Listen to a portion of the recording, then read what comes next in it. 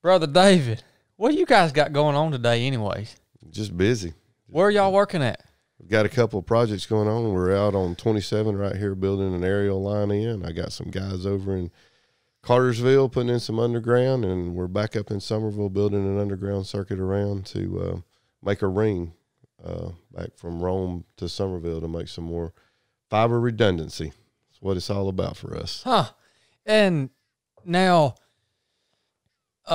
is this contracted through the state, or how does that work? Because you're supplying basically high-speed internet to areas that don't have it. Is that right? That's correct. So no, there's really two companies. Well, there's really three companies. There's a holding company that owns all the companies, but then there's Parker FiberNet, which is a CLEC, and other common carrier. So that's where we get our certificated authority. That's how we get access to public rights of ways. So we're in 1996 through the Telecom Act, Congress enacted an act so that small local companies can compete with large companies. And so the large company in this area that you would know is AT&T. Yeah.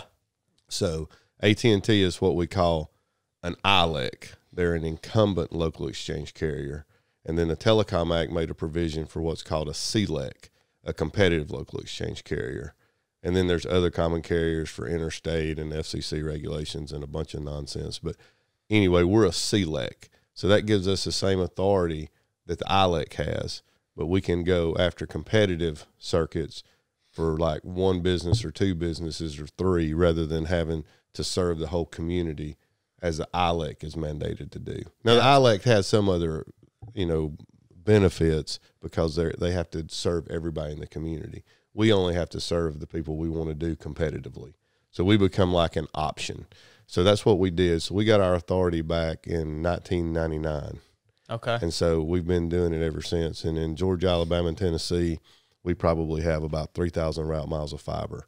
So those projects that I was talking about are an extension or a continuation of that. So we have a big ring that goes from Chattanooga to Atlanta, on into Athens.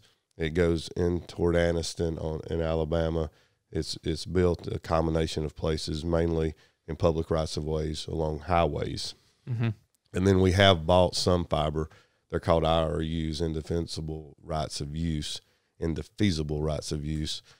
Big fancy attorney talk, Get some entrapment and Sanders boys down there in Atlanta, and you charge you way too much money. But so we get our authority from those guys, from the Public Service Commission. So we're regulated just like AT&T or some of those guys are. No kidding. And that's what we do. So then we get our authority to do that, and then when we get a business edge or we see a customer an opportunity, then we use that to go get the right of way from the state, in this case if it's a state DOT or the local municipality.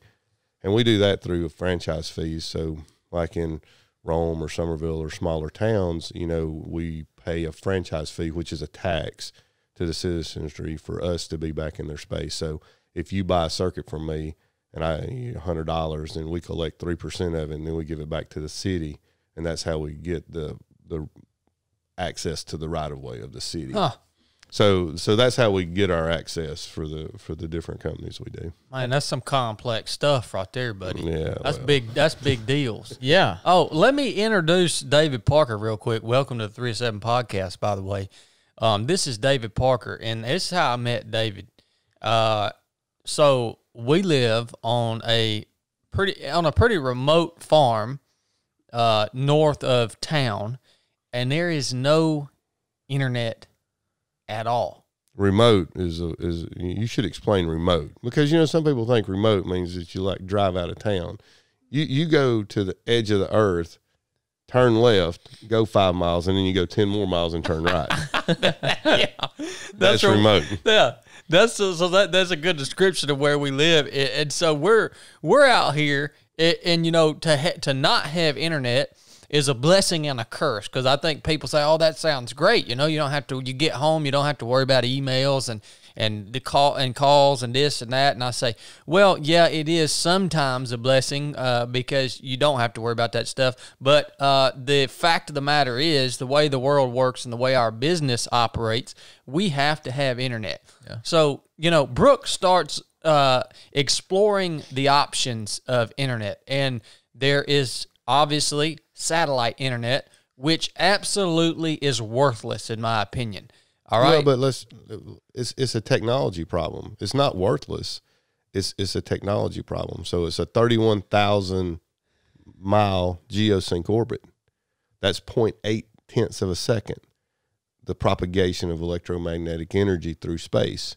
That's one way to the satellite, and then it's one way back. So when you click on your mouse to go to do a Google search, or some people might go look up Miss January or whatever it is they're looking for, right?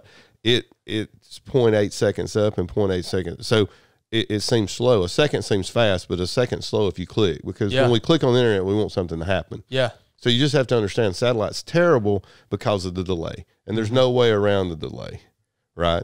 Now, you boy Elon Musk, he's going to put in some low orbit satellites. So we get rid of the delay. Shortens the delay. But the problem is the technology has to be really good because he's got like 49,000 of these satellites zipping around at 200 or 300 miles. So the delay's gone, but the handoff time is only like horizon to horizon. So I don't know, 10 minutes, 7 minutes, 5, whatever it was. Iridium had a similar time. So then they don't hand off good. And so then you just get lost. So if you go and you want to download a big file to work on it off the satellite, it could work. You could get a Netflix movie. But if you're trying to work, it's absolutely terrible. It's not terrible because of the technology. It's terrible because of the physics. That's right. Yep. I didn't mean to interrupt. No, that's been my experience. We tried that, and it's like it just didn't work for us with the Zoom calls and all the stuff that happens the online. Latency is, it's done happen by the time you're doing it. That's right. Or play a video game. If you play a first-person game, you walk into the room, everybody's done, shot everybody, talked to everybody, and then you're leaving. That's it. Yeah. And then you're like, oh, look how good I got shot. Because you just walk in and don't do anything, right? That's it. So Brooke's looking for options, and like we don't know what we're gonna do. And then here's this one man named David Parker. There's only one. He's the only one that's like, oh yeah, we could get high speed internet up in here, easy day. And like, I remember thinking, there's no way this guy can actually do this. It's just money. I don't comprehend what he did. And we'll talk about that in a minute. I want to talk to David here in a minute about how he got going in this industry and how, look, when I watch David come out and bring us high-speed internet, which takes us to the next level, it's a necessary part of life nowadays. He's the only man that could do it. But what impressed me was every piece of equipment that he brought out there. This is big equipment, by the way. Big trucks, large spider monkey-looking tractors that I've never seen in my life. Every piece of equipment David brought out that's part of Parker FiberNet was clean as a pin, son. I mean, this stuff looked sharp. His men were sharp. They carried themselves well. They spoke well. They got the work done. And I was like, man, that's legit. Yeah. And so, it was amazing what you were able to do, David. And going back, where did you come from? How did you grow up? Well, I grew up, we were just talking about it, we live out in the middle of the country. I knew how to describe where you live because that's where I live. Yeah. I grew up on a farm. I went to Chattooga High School, which is just a poor community. I mean, Chattooga County in Georgia, I think there's 180 some counties in Georgia. Don't quote me, it's somewhere in that number. I think we're like, if we're not 6th or 7th from the bottom, we're 5th. I mean, we're the worst one, 20 some thousand people. I grew up there and worked on a farm. We had 30,000 chickens, had to pick up eggs, had 150 old cows. And I always kind of had an aptitude for electrical stuff. When I was in high school, I was a kid that put in car stereos. I put in, multiple amps, electronic crossovers before it was cool. People do that now, but I was doing that in 1980. And then people started having contests, and, I met some folks that had a lot of money, and I put systems in their cars that would bounce a quarter off the top of the roof. I mean, it was, because I understood power, I understood amps, audio, that kind of stuff. So then I went to Georgia Tech, got a degree in electrical engineering. And then I've never worked for anybody. I've always worked for myself. And while I was at Tech, 2 guys ahead of me graduated, started a small alarm company. We do cameras, access control, those kind of things, security systems. A few years back, maybe the 90s, there was a bunch of guys got shot up in courtrooms. People would come in, and all the other courts got nervous about it. So we put in a fiber optic camera system for the Lookout Mountain Judicial Circuit. And I did Armitex, the benches. I mean, I just do anything, I just hustling, And so we built that system out. Well, then the people that found out that we were doing fiber in mills, because you can only run, back then if you was doing video cameras, you had to do it like on a coax, 59, 75 ohm stuff, and have to extend it a long way. Well, we got good at running bigger cable, coax, RG11, and other sizes to extend that. Well, then we figured out fiber, that we could run the cameras a long way, and started building camera systems in between municipal buildings. And then that led us into the fiber business, to the computers, because people says, well, if you can do the fiber for this, can you do it for our computers? And then the computer world got me into doing servers in Novell. I don't know if you remember Novell, and networking. So that took me into that. About that time, a buddy of mine had a bank, and computers were getting smaller. And so banks started processing in-house. They started clearing their own cash letter in-house rather than going to a big brokered bank. Like SunTrust used to clear all the community banks, and then they started doing their own cash letter and going to the Fed and doing that. So that we started doing computer systems for that.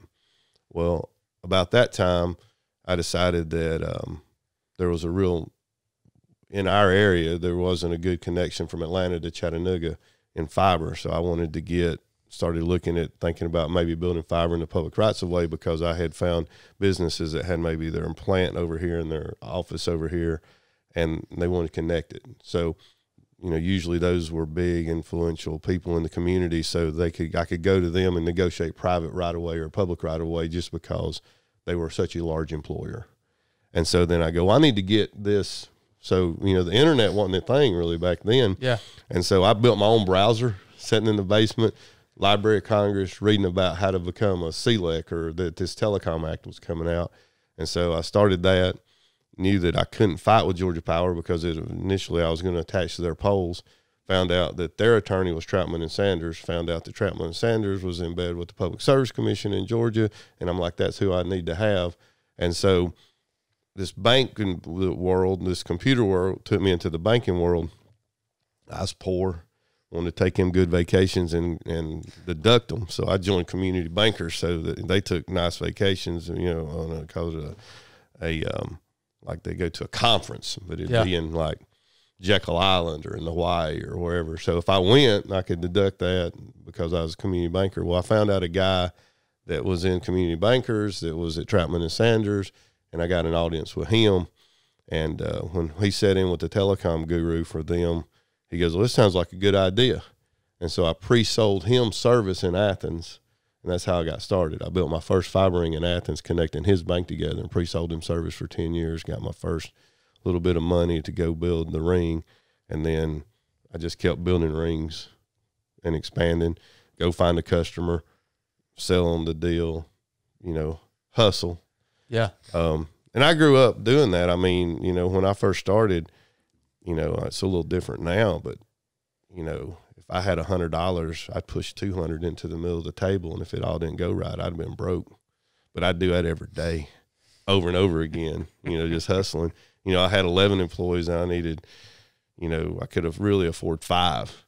If anything had went wrong, I just was all in. And then, wow, man. And then I finally just got, and I have to be careful to give God the credit. I didn't ask y'all about where you are on your podcast. And, I know people have different things about that. So You know, I'm intentionally Christian, but, you know, I don't push what I do on other people. You know, I'm happy to explain that God's been good to me, but, you know, whatever you look for, karma, the universe, whatever, I believe in God. Yeah. Well, we believe in God here too. Well, I didn't know. I mean, you know, some people, you know, I'm intentional about that, but, you know, I have to give him the credit for the success that I've had.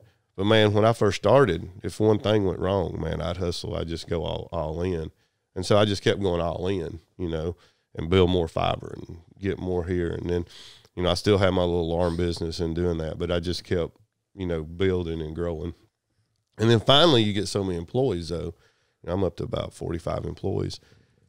You have to then realize, hey, I got 45 families I'm responsible for, you know? So now, you know, it's fun when you're whatever, but you know, now I have to make good business decisions. You know, our reoccurring revenue base, our world's kind of caught up to us. So we make more intentional decisions now. You know, we look at where our costs are, where our cash flow is, and we cover our reoccurring revenue covers all of our expansion. So, you know, we don't, like right now I could have, if it was back in the 11 people day or the 5 people day or I was hustling, I'd have 150 employees right now, you know, because I could make it, but everything would have to happen right, you know, and you know, that's fun, but it ain't. Yeah. I mean, I love that mindset, man. And I'll tell you what, that you're talking about risk. Yeah. You're talking about risk is what you're talking about. You're talking about, like David just said, I've never heard it put that way. I absolutely love that. If I only had $100 to play with, I'd push $200 to the center of the table. And by taking that risk, now you are where you are today, highly, highly successful businessman. You know, and I want to go back to that statement you made, you know, when you got done with Georgia Tech. First of all, that's a big shift in culture from Chattooga County to Georgia Tech. Oh, yeah. I can guarantee you there's not many old boys from Chattooga County that wind up in Georgia Tech. You know, what led you there? Was it the passion? Did you have a vision? I mean, that's a hard school, man. Yeah, my dad, you know, I give him the credit for that. So, and I'm a little bit weird too, you know. I was born in Germany. I was adopted there. My dad was in the military. Him and mom had tried to get pregnant for 11, 12 years, couldn't make it happen. And then they adopted me in Germany, which is kind of unusual. And, you know, I don't know the case, but I suspect that my birth mom, you know, got pregnant, wasn't cool 54 years ago to be pregnant and maybe from a family of means. So she went to Europe to study for a year, popped me out, you know, adopted me away, and then mom and dad got me. But dad always taught me to do, hey, son, it don't matter what you're going to do. If you're going to be the garbage guy, you be the best one there was. If you're going to dig a ditch, dig the ditch the best. If you're going to pick up eggs, pick them up, you know, figure out a thing, you know, be intentional, be the best that you can be. And I had a little aptitude for electronics. I did pretty good in math. I did real good on the SAT, you know, made 800 on the math side, which back in the day, that's all you can make. Made 440 on the verbal.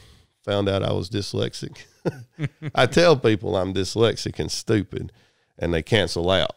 But when I mess up, it gets just to be a disaster. I heard that, bro. Yeah, so I appear normal because I'm dyslexic, and my stupidity cancels it out. So I appear normal to most people. Have a little aptitude on the math side. But so anyway, so Dad had always put that in me. So I always knew I wanted to be an engineer. I always knew I wanted to go to Tech. And really what that did, Georgia Tech just gave me, I can remember I was the youngest person to pass the low voltage test in Georgia. Max Cleland at the time wrote me a personal letter with a felt tip blue pen.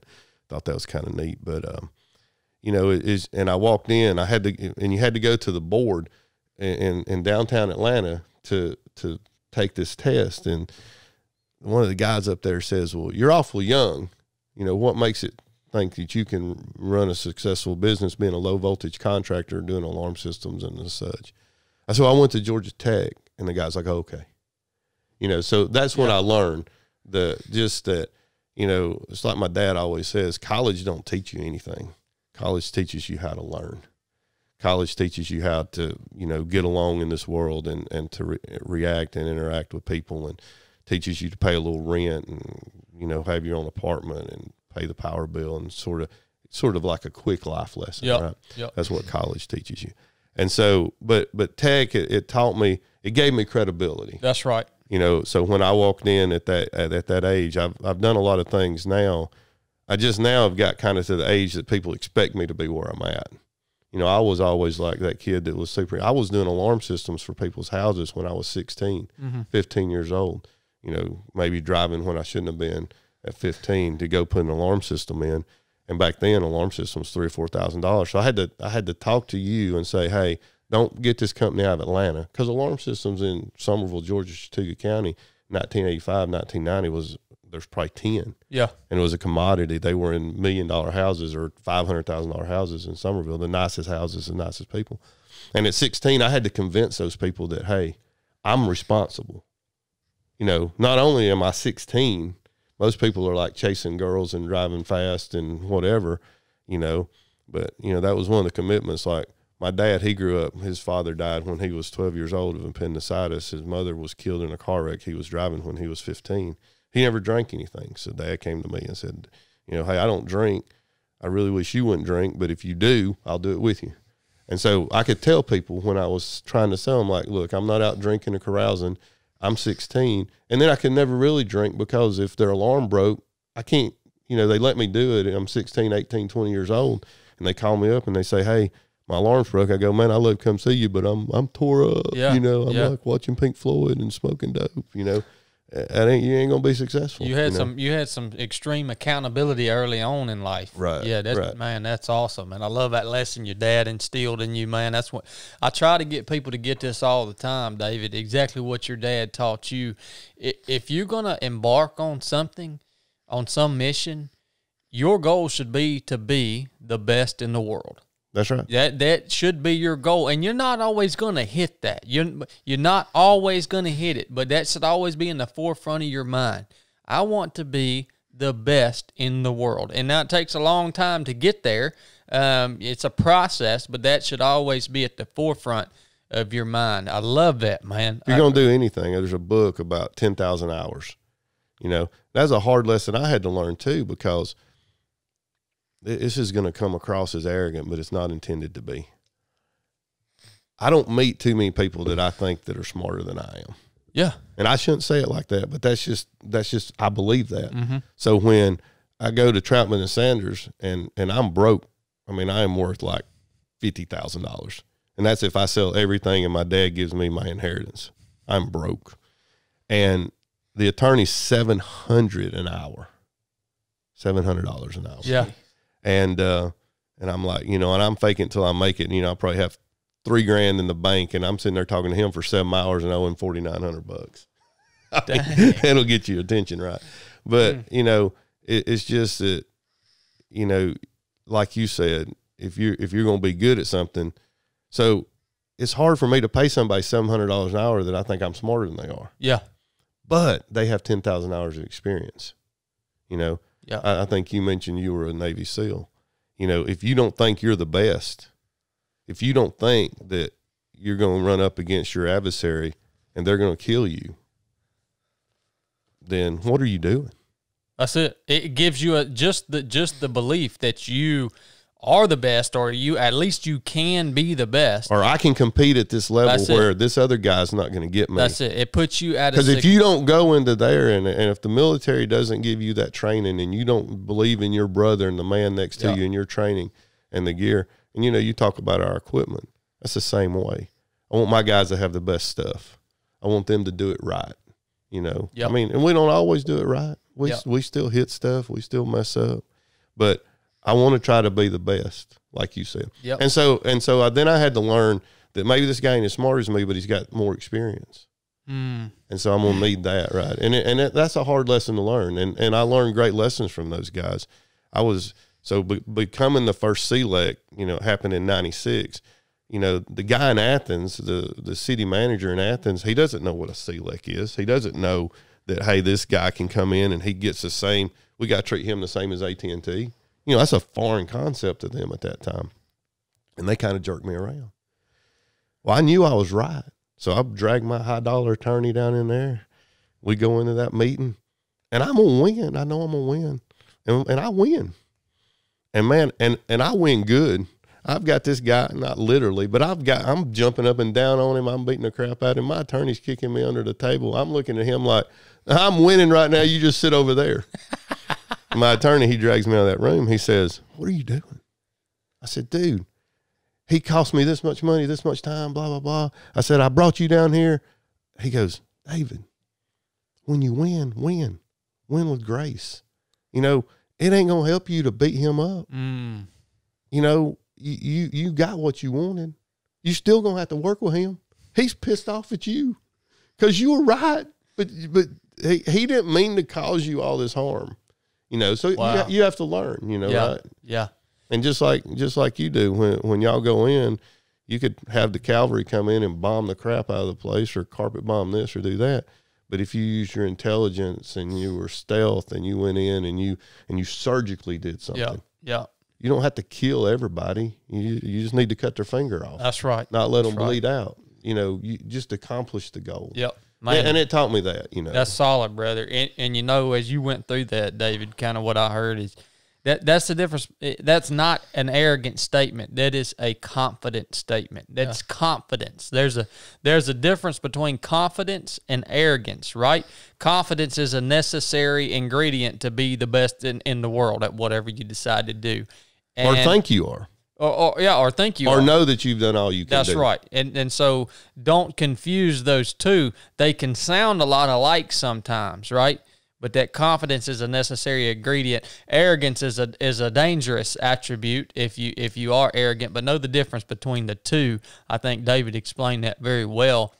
And you know, when you get out of school, David, you said I never worked for anybody, so I just went ahead and started my own thing. But I can only imagine with your knowledge, your level of intelligence, was it ever tempting to go to AT&T or to some other company and go that route? I mean, that's obviously the easier route. Were you ever tempted by those options? Or well, you know, like I said, God's been good to me, and now with the network that we have built is very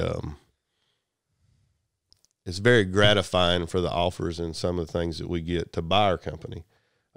In there in the middle of that, the Atlanta Olympics came to Atlanta, and Gary McConnell, he had a lot of confidence in me. He was a sheriff in Chattooga County and went on to be the director of GEMA. At the time, GEMA was maybe 10 or 15 people, and Gary made it a statewide, more of a presence, and started taking some of the money that the governor would have put out, and he made it a really big thing and a good thing for Georgia. Well, during GEMA, they created SOLEC, State Olympic Law Enforcement Command, and we got to build the war room out. The room used to be maybe seat 10 people, and then it went to seating 400 people. It was a smart concept. So they got a representative from the state troopers in there and the fire department and the DOT. And so any of the state resources, they could just look across a table in a room, and you've got the decision makers sitting there. It. Well, we built the TV system, and we built the back end of the Atlanta Olympic thing, and we would help with like when they would activate for Freaknik or different kinds of events that came to Atlanta. So we got involved in that. Well, Motorola was there putting in the radio system, and then that led us into doing encrypted force protection radio systems for Motorola all over the world. So we got to do that kind of work, and we charged a lot of money for that. I mean, we went to Rome to Spain and Italy and Germany, and they tried to get us to go to like Pakistan and Afghanistan. And I finally told them people, I said, I ain't working for none of the stands. I heard that, Uzbekistan and all that, you know. You probably have some experience in the military going to those places. I wasn't in the military, and, you know, we've been on a lot of military bases. I've been probably on 100 military bases. Matter of fact, I got put on the do not fly list because I was leaving Atlanta, flying to international cities that had air bases. And I'm like, I'm working for y'all, and you put me on this list. So I got a little bit of that just because I was doing that consulting and that contracting work at that level. But I never missed not working for myself. I don't, you know, again, I think I would have had a problem. I mean, I'm good at working for people. I have all the customers I have, if they're a $500 a month customer or a $5,000 a month customer, I feel like that they're my boss. But I've never been good. Anybody that I would have worked for, I probably would have thought, well, I could probably do their job better than they could, or would have had a problem with that. So I like being logistically in charge of what I'm doing. Yeah. And my time. And you're still heavily involved in Parker FiberNet. That's what really surprised me, man, was seeing your face. I mean, you're the main, you're the dude. I mean, you're the top dog, and even this small project out at our place, it was like you were there. I mean, you've been in my living room doing stuff, man. Right. And I'm like, so why have you stayed so involved in it? Well, I'd like to be more involved. I mean, like growing up on a farm, one of the neat things about doing it is, if you plow a 20-acre field, there's nothing like at the end of the day, like that field was ratty and bushes and weeds, and you get done and you've plowed it and it's smooth, and the tractor and the smell of the diesel and the heat of the engine, and you're done and you see 20 acres that look perfect. Yep. Or you mowed grass, or you've done hay, or you've baled hay and it looks perfect. There's a reward to that. In our business, you ride around all day, talk on the phone, you don't get anything done. So when my guys are out working, I like to be in the ditch. I like to run the equipment. I can still do everything in my company, not well, because I don't do it 10,000 hours. I got guys that splice fiber. I still can do that. When we first started, I was in the router classes, but, now I've got guys that are so much better and all that than I am. But, I know a little bit. You have a basic understanding. But you just don't have time to be good at it if that's not what you do all the time.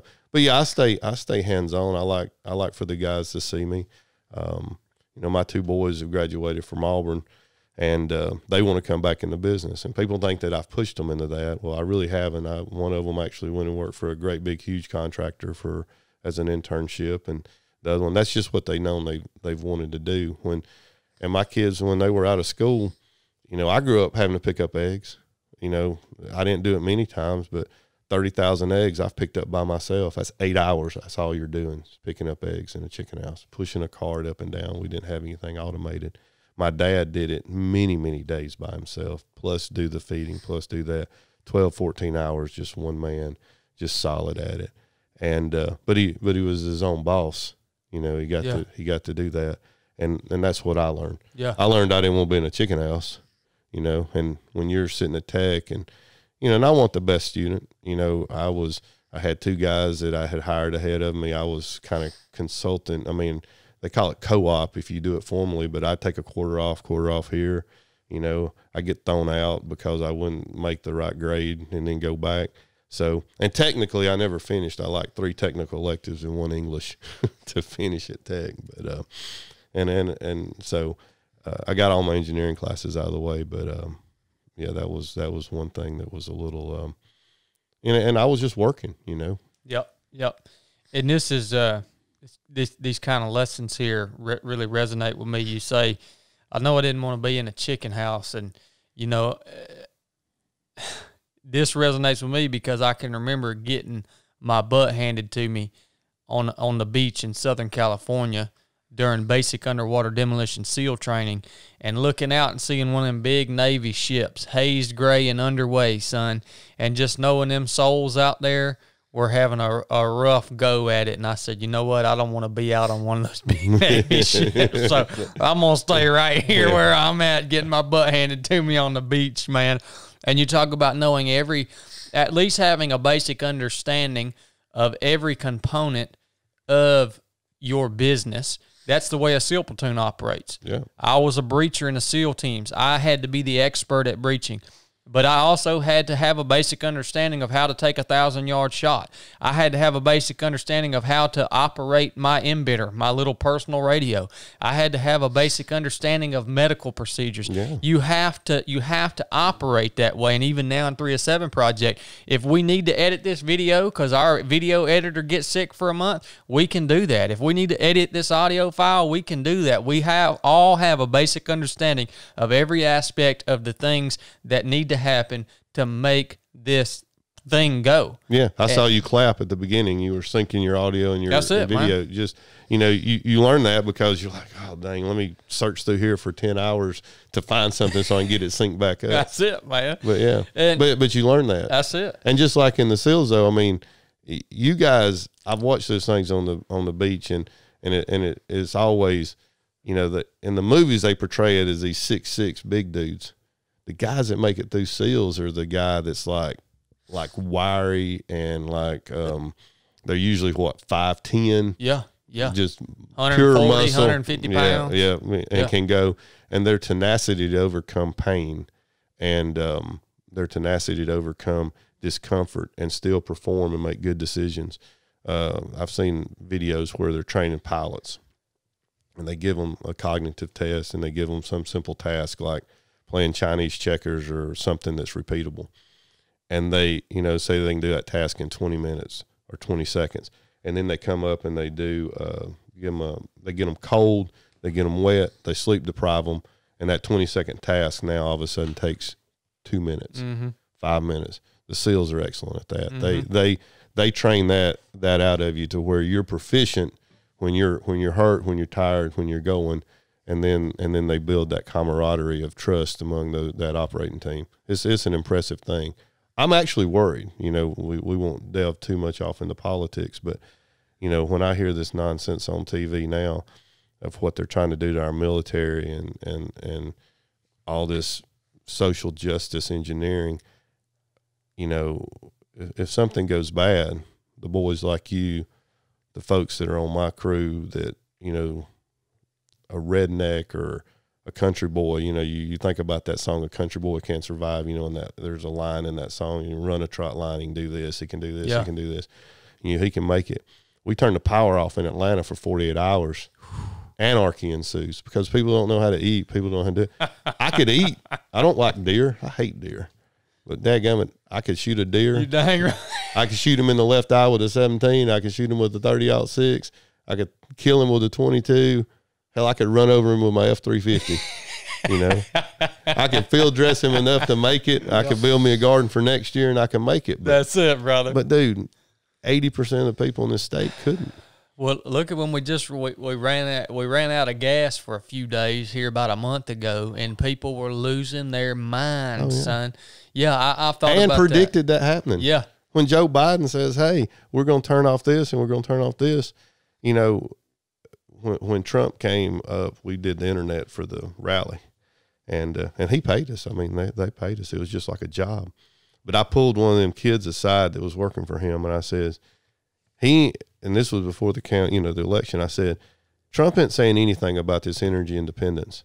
That is a huge deal, what Trump's done about making us energy independent from the rest of the world. Because when COVID hit, just like clockwork, you can count on OPEC, you could count on those countries that had the fuel to cut it down and curtail it to drive the price. And they did. And what it did is because their demand was up and they had the production and running their refineries, fuel went to free because it was cheaper than shutting down the thing because we had enough that they didn't drive the price on us. Gas would have been $5 during the middle of COVID with nobody using it because OPEC and those countries over there in the Middle East, they can be counted on to take advantage of a tragedy, to stick it to us and drive the price, right? And they did that. And it cost the fuel to go to zero because Trump had it. He filled up our strategic reserves. He put oil back in the ground for us. And then Biden says, well, I'm going to get rid of fossil fuels. I'm going to do this. Listen, economy drives renewable energy. Economy drives everything. Capitalism drives it. Yeah. If you want solar to work, make it cheaper. If you want diesel to work, if it's cheaper, it'll work. When biodiesel worked, they put $1 subsidy on it, and fuel was $4, $5. Okay, so now it's $4 and it's $5, it's $3 and it's $4. Biodiesel works. It don't work when it's $2. It don't work when it's $1.70. And they're being dishonest about like the DEF trucks and all that. All the emissions gains came when they took the sulfur out of diesel fuel. It was a lubricant. Just like they took lead out of gas. It's still in it for old airplanes, but they take lead and that out, and that's what cleaned it up. All this technology didn't clean it up. It's like 2%. taken the sulfur out, cleaned it up, and the trucks run fine. Now they're using more fuel to make heat to burn up some of these different chemicals and elements in the combustion process. Yeah. But anyway, Trump, he did that. Now, I'm not all the way for Trump. I'm not saying that. I'm just saying if a weak Democratic president and a strong Republican Congress and a strong Republican House was the best thing for David Parker's business, that's what I'm for. But, it sure is nice to have somebody that's intentionally for America. Yeah. When we look around today, I couldn't figure it out for a second. I'm like, what's going on? Why would Biden want to sell us out? Why would these other folks, Zuckerberg, why would these people want to sell us out? And it finally struck me. It's just math. I'm dumb.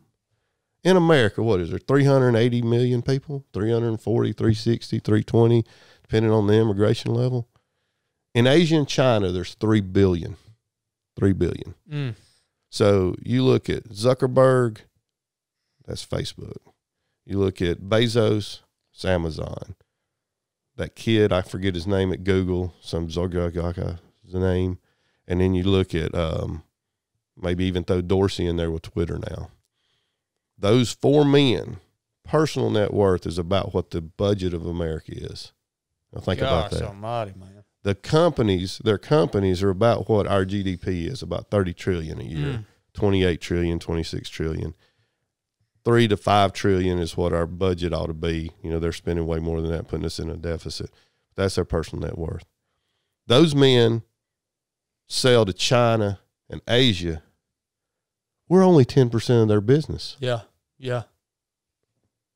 If we have a business of 10 people and 9 of the people come to you and say, hey, don't sell to David anymore, he's 10%. You're going to screw David. And that's all they're doing. They're just businessmen. Zuckerberg, he's not for America. He's for Zuckerberg. Yeah. He's not for Facebook. He's for Facebook. And when China and India, he's got even more customers than 3 billion. But we're not even 10% of his business. Yeah. So that's why he's giving $300 million to shore up the Democratic folks, because that's what Biden wants him to do. Because they'll continue to give him the power that he needs, just like the Chinese continue to do it. So then it made sense. Yeah.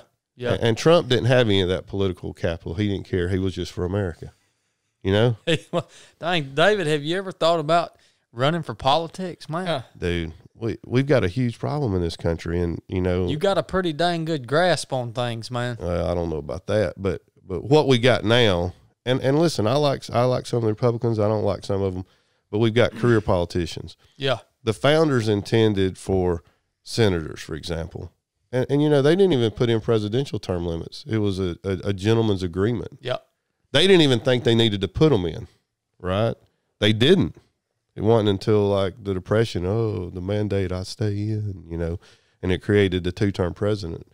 Well, that's a problem. Senators were intended to be successful businessmen in their community, senators, to make the laws, then to give their experience that they had given in their community to govern the people next to them, or to go to Congress for 1 term or 2 at the max to give their insight and their leadership. Yep. And then come home and help the people and make decisions not based on what was best for them personally, but what was best for their constituents. Yep. And if you're there for 2 terms, you do that. So, senators are in for, what are they, in 6 years? Give them 2 terms, that's 12 years, that's plenty of time. The House guys are in for 2 terms, give them 4, give them 3, let them go 6 or 8 years. I like Lindsey Graham, but he don't need to be there all the time. We basically have princesses and princesses and monarchs. Nancy Pelosi, she had a personal net worth of $3 or $4 million when she came in. Her net worth now is over $50 million. She makes $400,000 a year. That don't make no sense, does it? Speaker. They just now put in some stuff where there's no such thing as insider trading, but a little bit for those guys, but they're making all the laws for the companies. Pretty easy to know what company to invest in if you know that we're about to give Moderna a contract for 50 million doses of something at $10 a dose, and their margin's 40%. Gee, I wonder if I should buy some Moderna. Gosh, 6 weeks before it comes out. But anyway, that's a challenge we have. And it takes a constitutional convention, which means you got to get 26 states, 27 states, depending on how you count it, to all come together to change the term limits. Yeah. Or a vote of 66 of the states. And I don't know. So I'm sure there's somebody listening to this that knows more about civics than I do. But I can assure you it's a constitutional convention or a bunch of people. But we need term limits. I mean, we don't need monarchs and princesses. Yeah. Well, it's turned into more of a kingdom than a democratic republic, right? It's a republic. Yeah, exactly. All the power is supposed to reside with the states. Right. That's right. Yeah, it's become. You're supposed to be governed by your peers next to you. Yeah, it's not an empire. Not a federal. Yeah. Right. I agree with you 100%. Yeah, brother. we need federalism to regulate interstate commerce. We need federalism to make sure that the SEALs have the best airplanes, the best bombs, the best guys, the best tactics, the best surgical insertion teams to keep us safe, so we don't have to fight those fights in the street. Yep, that's it, brother. And and thank you for your service. It was an honor, David. I really appreciate it. How long were you in? 12 years. 12 years. Yep, did 12 years active duty. I medically retired January 2019. Was it a military injury that got you out? Yeah, it was. Yeah, a combination of injuries. So, right. But we're lucky to. I'm blessed to be able to still enjoy a great quality of life. Heck, I just ran 122 miles 3 days ago.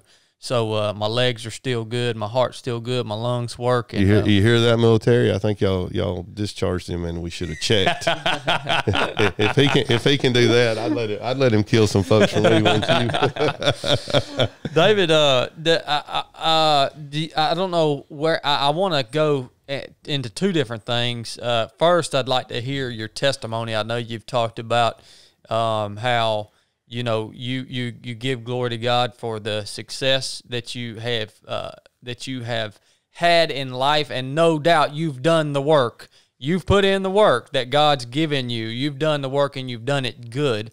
But I would like to hear your testimony, and then I want to go in and just get a few stories from some of the work you've done overseas, because I know you come in behind I've at least heard you've came in behind some of these big storms and hurricanes and disasters, and had the opportunity to get some stuff back online, and I'm sure help people and in big ways. So first, would you share your testimony with us? How you how you've come to believe how you believe, and how you've maintained that over the course of your life, man? Yeah, well, that's nice that you asked that. I've been to, when I grew up in church, I talked about my father, and he was a great Christian man, a lot better than me. I have a few, I'm pretty, I get passionate about stuff. So sometimes maybe ain't nothing wrong with that. Yeah, maybe sometimes I use a word I shouldn't use, but my dad, my father, I've never heard him use a cuss word in his whole life. And one of the great attributes that Dad has that I'm lacking in, and I should have it better. And Dad for a while drove a truck for me, and he was Soule County Commissioner in Chattooga County for 16 years. He was an industrial engineer, but then he ended up being a farmer. But he did industrial engineering, became a farmer, then did the commissioner stuff, and now he's retired. But he's the one that brought me to the Lord. He taught me that, and even told me that's the main thing I'm to do. On earth we're put here. Our first purpose is to get our kids saved. I believe that. I believe that's our job, and then witness to other people around you. And so my dad, I grew up in church the whole time. I did it when we'd go on those youth trips. Those guys that come in and go, I don't have a testimony where I've been, chasing crack whores around and drunk and done this and done all this stuff, and then the light bulb came on, and I was a kid in the back goes, well, it's never too late. You could go ahead and maybe screw around a little while and then come back and straighten up.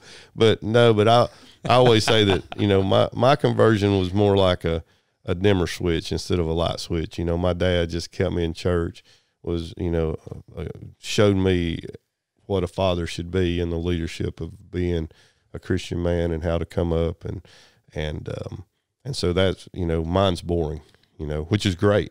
You know, that we live in a thing where, you know, I never have to worry about, you know, seeing anything or being around anything that was bad. You know, my dad didn't drink, never saw, you know, there was never any of that nonsense. You know? Yeah.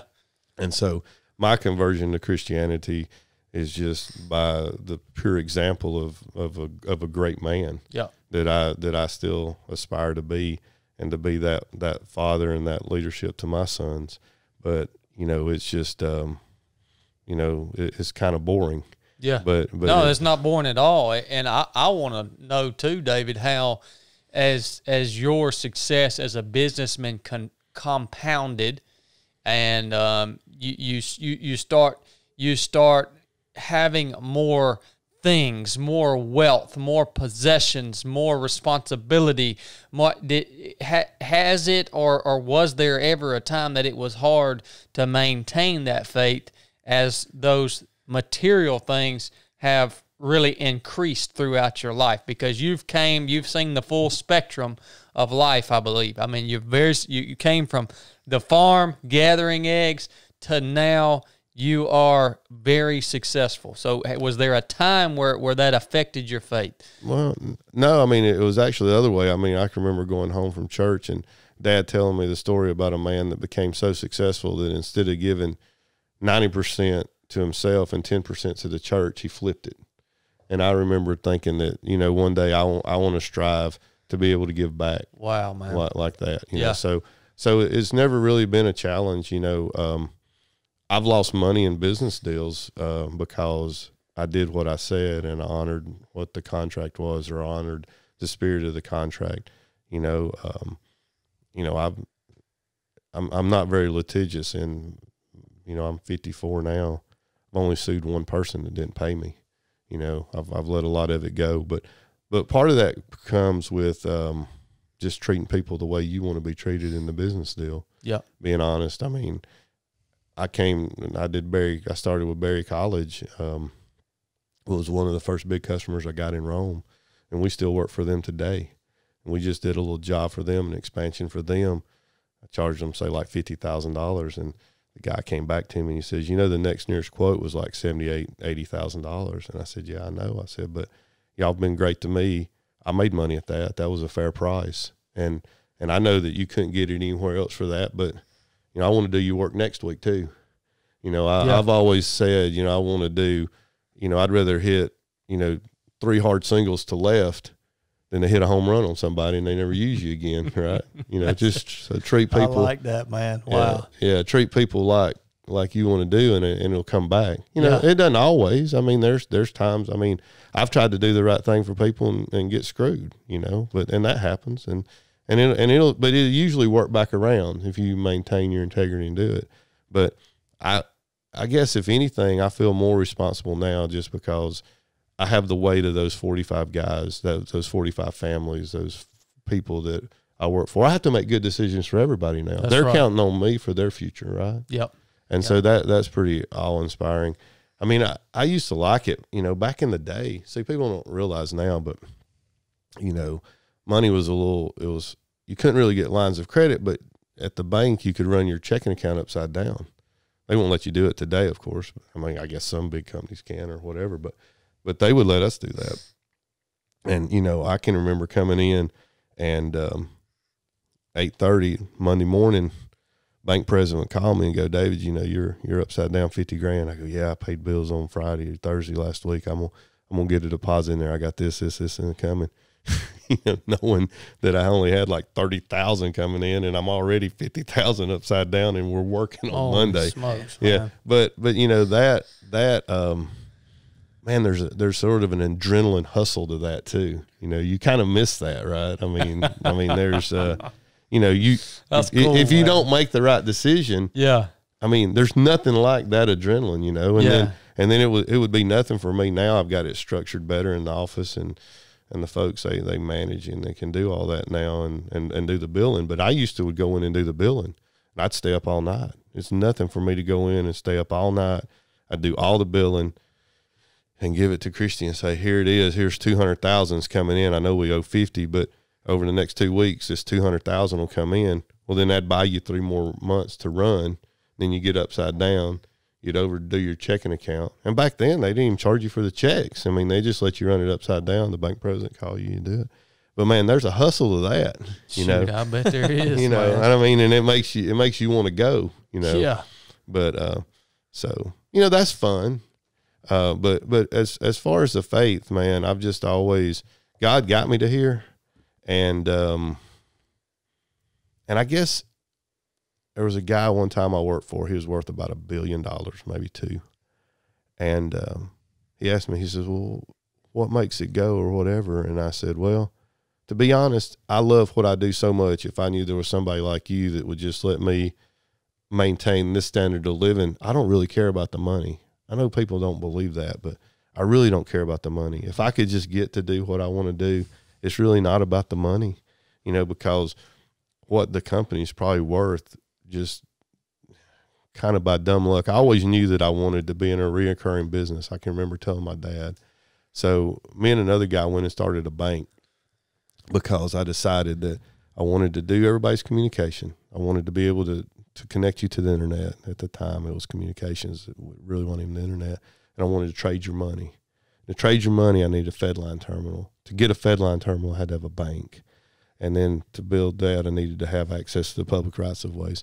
So me and a buddy of mine, we went and bought a bank charter in Kentucky and closed the bank down 2 months before their 100th anniversary and moved the charter to Rome and started a bank. And yeah, that was fun. We went and looked at another bank we went to look at another bank in Mississippi. It was a black-owned bank, and they picked us up in a limousine, and I was hungry, and we made the limousine take us through the drive-thru at Wendy's, and the thing broke down in the Wendy's. And so I actually went into Wendy's and got a garbage can and filled the radiator up to get us to the meeting. Man. But yeah, so you know we've it's never been a problem. You know, that's pretty awesome. And I hope the people hearing this is sort of challenging. And go, well, I don't think he's witnessed to me good enough. Well, if I have, I'm sorry. You know, but you know that I don't think it's a problem. You know, God got me here. It's His. Yeah, yeah. I'm a steward of all the great gifts that He's provided me, and you know, if I don't do a good job with them, He'll take them back. Well, I'm gonna tell you right now, brother. That is a hard mindset for a lot of human beings to maintain, and it's a blessing to have that mindset. And it's very, very just amazing to hear you talk that way, man, and to hear that you are mission driven. Oh, I've sat in meetings before at big corporate tables doing deals, and look across the table and say, "Look, I was picking up eggs when I was 15 years old." Picking up eggs and coming home from college and picking up eggs. I know what it's like to be poor and broke. Yeah. And I know I can make a living.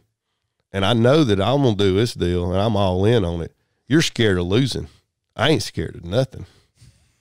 You know, I'll bet everything I got to win this deal, you know, and it's hard to lose when you have that mindset. You ain't lying, brother. If they can't take nothing away from you that you can't get it back. There's more millionaires that were millionaires and broke than there are millionaires, right? That just made it and made it. All you millionaires make it and lose it, make it and lose it and make it.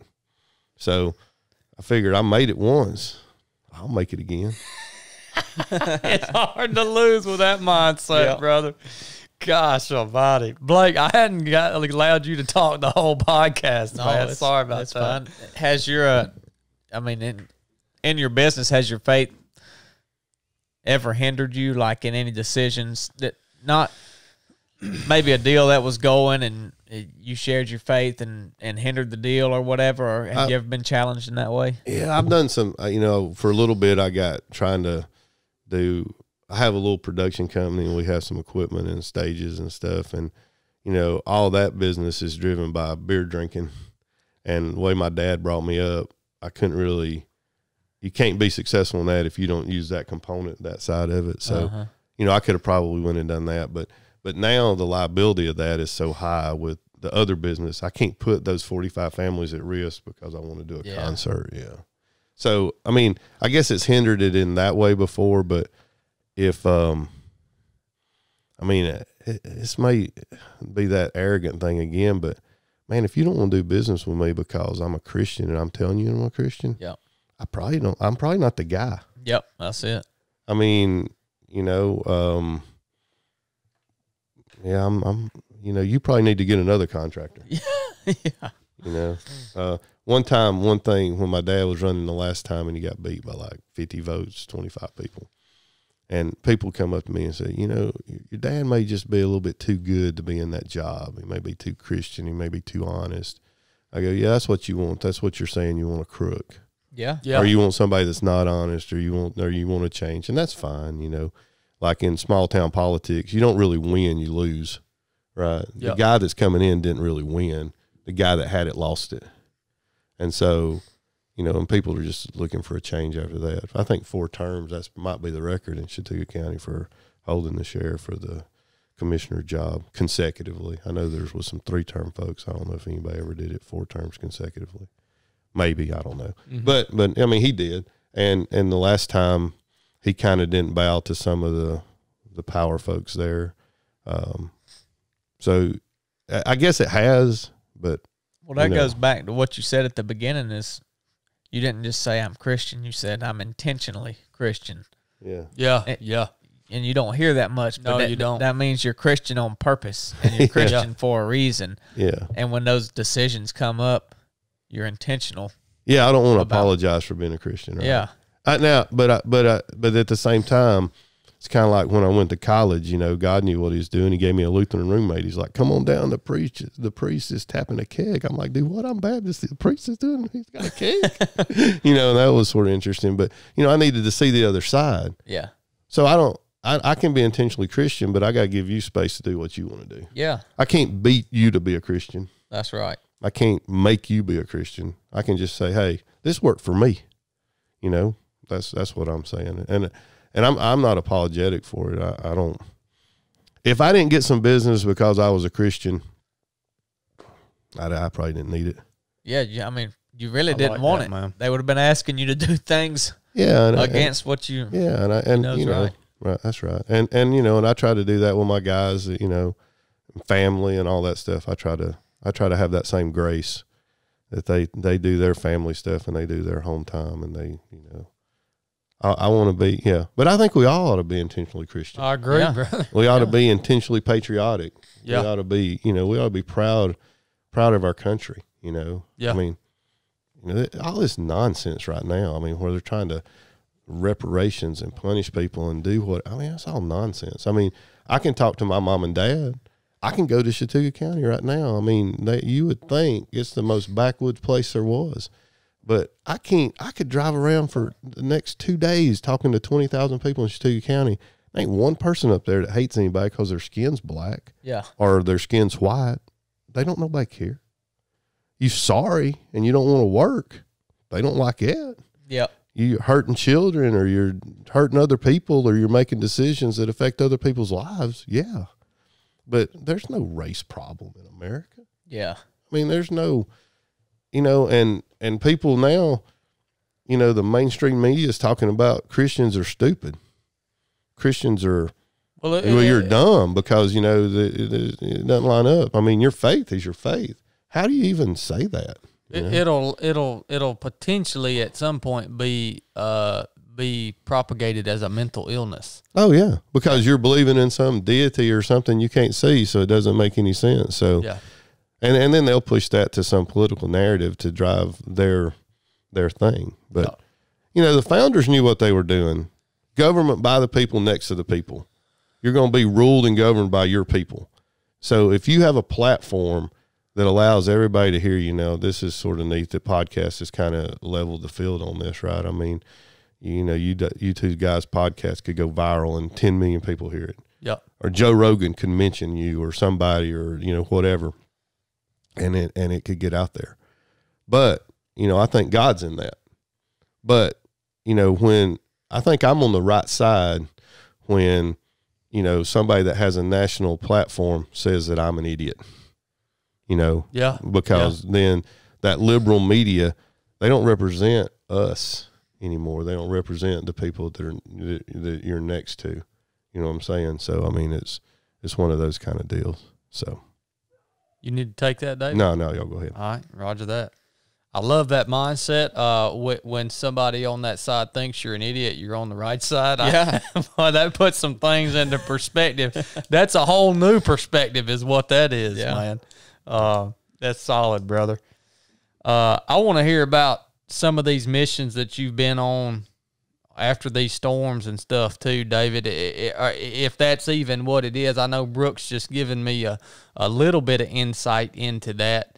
I just want to hear about one or however many, you know, one that maybe was really impactful for you, or you felt like you had really the opportunity to make a difference, you know, and it's interesting to me that you go and spend your time and help people in that way, man. Yeah, I'd love to do that. All right, guys, we're back with y'all. We got David Parker here. David, I had just kind of asked you a question about some of the missions you've done. What would you I mean, tell me about that. How is that part of your business or your mission when you go in? You go in after storms, or how does that work?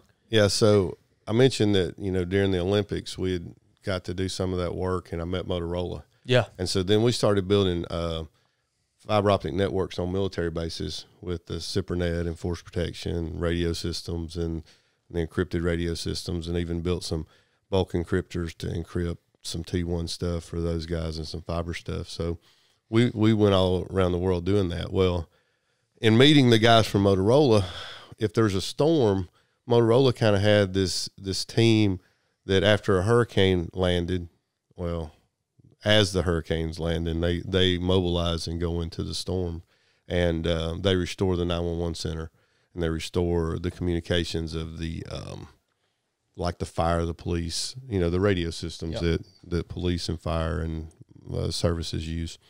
So my buddy that did that, I was sitting there watching on TV, probably like everybody was, you know. So for my lifetime, when I wasn't so busy and kind of caught up, Katrina was like the first storm, you know. I mean, that's kind of when, like, the Gulf War was the first war where the guys in CNN are like directing the fire, you know, like, hey, shoot one by the airport, that one went a little to the left, you know. So they're embedded. And so when this Katrina storm happened, I was sitting in my living room watching TV, and I called my buddy that worked for Motorola, and I said, hey, Jay, I said, man, are you seeing this? And he goes, seeing it? I'm in the middle of it. I'm down here. I'm like, well, dang, what do you need? He goes, well, I need generators. And our construction company just started, really. And growing up on a farm, I tried to buy pickup trucks and stay out of the big truck business because they were expensive, and everybody told me you couldn't really afford them and all that stuff. So I had went out and got pickup trucks and was trying to do that. Well, I realized that it wasn't safe. So I had just bought a semi truck and a trailer, and kind of growing up my equipment and trying to get a little bit bigger. I probably only had like 10 employees. And Katrina, what was that, 2006? Sounds right to me. Yeah, somewhere in there. So anyway, so Jay goes, yeah, man, I'm down here and I need generators. Well, I had just signed a national contract with Neff or Hertz or somebody, a big rental company. And I said, well, let me see what I can do. You know, he said, and so I called him up and I said, hey, I got 4 generators for you, and they're at the rental yard beside the airport in Louisiana. Without knowing, I just rented them because he said he needed them, and then, you know, that storm had come in. You know, it really didn't hit Louisiana. People don't remember, but Katrina really tore up Mississippi and Texas and Alabama, you know, all down the coast there. It missed Louisiana, but because they hadn't maintained their dike systems, it flooded. Yep. And that's what got all the attention, right? All those good, hard-working country people, like we talking about, a country boy can survive in Alabama, where whole houses just got obliterated and there wasn't anything left but the concrete slab. Those people didn't make the news. Those people aren't screaming and yelling, writing on the ground in trash, send me a water bottle, or going into the Superdome at that time in Louisiana, and they're all like, you know, one guy craps in the corner and they go, don't crap in the corner. And they go, oh, this is the corner we crap in. You know, they just destroyed that place. But anyway, the good, hard people that got hit, they fixed their stuff. But anyway, he says, I need generators. And I said, okay. So call my Neff guy. He says, I got 4. I said, put my name on them. And so I called Jay back, and he says, bull crap, Parker. He says, I just left there 20 minutes ago and they said they didn't have any. I said, well, you working for Motorola. Parker Systems has a nationwide account. So he went back over there, and sure enough, they gave him them 4 generators. Well, I started what I called the World Generator Tour. I was buying generators in New Hampshire and Maine, and I was having them trucked to Somerville, and then I put them on my trucks and send them down to the Gulf Coast and started helping him. And I mean, it was just like a guy called me. He needed some help. And I could help him. And so then I pulled all my guys off, 3 or 4 of them. My dad at that time, he was young enough. He was driving a truck for me. I rented another truck. I rented like 50 generators. Some of them ran for over a year. I made a bunch of money. And I was like, no, that's pretty good right here, you know. Generators was hard to get. Yeah. You know, and people wants to rent them. So I made a bunch of money. Well, I bought a bunch of generators. I bought like 13 of them, like $1 million worth. Some line trucks and some other These equipment. must be big generators. Yeah, they're all 80 kW to 300 kW. Yeah, we ain't talking about the ones you get at Tractor Supply. No. That's what I was thinking. Full handle on them. No, these are big diesel generators. You know, run like a 300 kW would run like 30 houses. You Wow. know, run the whole 911 center, run air conditions, you know, whatever, you know, 750 watts is a horsepower. So a 5-ton air conditioner is 3,500 watts. So just divide it out. So anyway, so I'm like, yeah, I'm good at this, you know, whatever. So yeah, not a hurricane didn't hit the coast of America for like the next 2 years. I'm redneck sitting there with $2 million worth of generators and nobody wanted to rent them. But anyway, so I did that. And then right after that, Galveston, Gustav or Ike, I can't remember the name of the storm. It ran over Galveston, so on this one, I went out. The thing that we had trouble getting was fuel, generators. So I bought generators, so I didn't have to rent them. Couldn't get fuel, so I bought a 10,000-gallon fuel tanker, 4-compartment, like a semi, like you see at a service station, so I could carry our fuel with us. Got food and stuff put together, and then all my guys were in big trucks and carried a couple pickups and had double sleepers. And I took an old bus that I had renovated, and we went in. Well, we got there, and then Motorola's guys, they were all sleeping in their trucks, sleeping on the ground. I couldn't have that, so we'd carried these portable, you know, people call them cows, sail on wheels, or sows, side on wheels, but just these portable radio sites that have antennas, or we'd attach it to the antenna. We carried in the tower crews and electricians, and we did the logistics support. Well, these folks didn't have anywhere to sleep. So then I went back. I'm still broke at, you know, at this point. And so I took a 53-foot sleeping a 53-foot refrigerated trailer, and I made it a sleeping trailer to sleep 12 people, like a band bus with 12 bunks down, you know, 6 bunks down each side. Put a whole bunch of water, 660 gallons of water, a big generator on it. And I built this thing in my backyard. And then so I started building up some assets, and got a little bit of retainer for a while for Motorola. They're on again, off again with that. But so then we just started supporting the effort. So now we're up to, we carry 6 or 7 semis in. We take food. I have a chef. We don't call him a chef because that looks bad, but we call him our cook. Yeah. And he cooks for us, and we carry fresh and frozen meats, and you know, cook for the guys and give them a place to sleep and shower and cool, and you know, we take care of them. And so we still do that. I'm not much, you know, you guys are all fancy with all the lights and the fancy stuff and the YouTube and all that. So I did take a guy, and I called him Drone Boy. I carried him in on a couple of hurricanes. So if you go to Parker Systems on YouTube, there's 31 subscribers. So if y'all really have 10,000 subscribers, y'all just go subscribe to my YouTube and see if I can get above 31 users. But there's some videos out there of us going in on the hurricane. They're not long. There's one where we went into Michael, and I think there's one when we went to the one in anyway, I've been on every hurricane that hit America above a Cat 3 since Katrina. Gosh, dog, man. Did you enjoy that? Oh, I love that. Yeah. I mean, that's fun. I mean, you know, it's problem solving. It's growing up on a farm. It's a little bit electrical. It's the fiber. we're supporting the tower guys. We're climbing towers that maybe we have to cut off with the demo saw and get them out of the way. And then the tower guys climb it. We get it safe. We go and get, we used a concrete truck one time and stood it straight up and made an antenna it. And then in Louisiana, we put them on top of bridges. The noise floor goes down because the hurricane turns off all the energy. So, everybody's little router at 4.9 megahertz or 2.4 gigs, and then all the 800 cell phone, all that stuff goes away. So the noise floor goes to zero because there's no energy. And then when we turn our radio systems back on, they talk real good. And, we get out and then we optimize them. And we got some of the sharpest folks with Motorola that go in that optimize the radio systems, and we put them back on the air. And the towers themselves, the structures are designed for 110, 150 mile an hour winds. They typically stay. The buildings are designed for that, but the waveguides and antennas, they all blow off at about 100 miles an hour. You just can't attach that stuff that's cantilevered off of the structure. Yeah. The line sets blow off and all that. So we carry in all that stuff and turn those radio systems back on. Dang it, man. Yeah. What do you not do? That's what I was sitting here thinking. You got a bank. You could stand up internet. You go in here to does that? This is unbelievable, man. It's not hard. It's just that we're not afraid. We're just not afraid. We just try it. We grew up on a farm. When the tractor broke, we didn't get to load it up and take it to the shop and sit there and wait for them to fix it. Dad's like, there's a toolbox. Figure out what's wrong. Yeah.